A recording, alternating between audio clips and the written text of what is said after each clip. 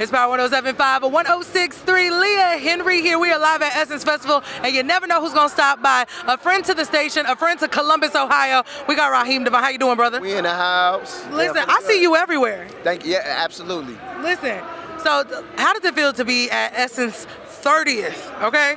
That's great, you know, be part of the festivities, you know, bounce around the radio room. You know, it's always great to see familiar faces and new faces and all the good things. Absolutely. Now, our sponsor is Music is Therapy 614. How is music therapy to an artist like you? I think for me, it's like the creating of it. You know, I'm a workhorse. You know what I mean? Just going in I'm a studio rat.